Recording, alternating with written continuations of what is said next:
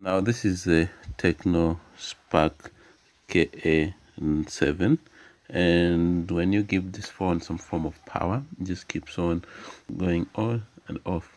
Tecno logo and off, Tecno logo and off. Let me do just right that and show you by plugging a charger into it.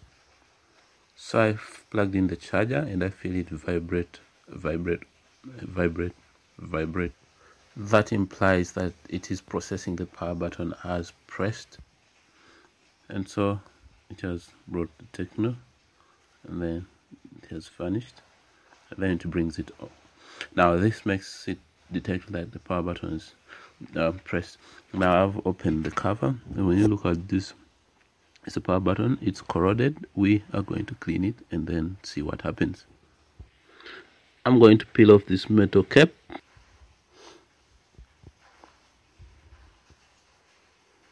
And the cap is off.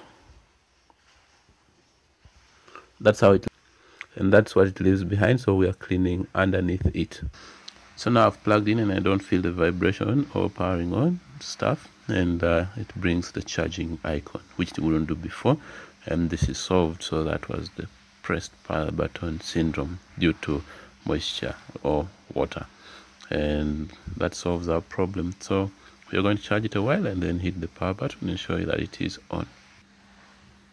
So I've placed the cap back and I have taped it over, double tape, to tape onto tape.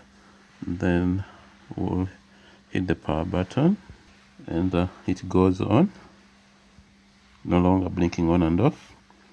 So it's now going on.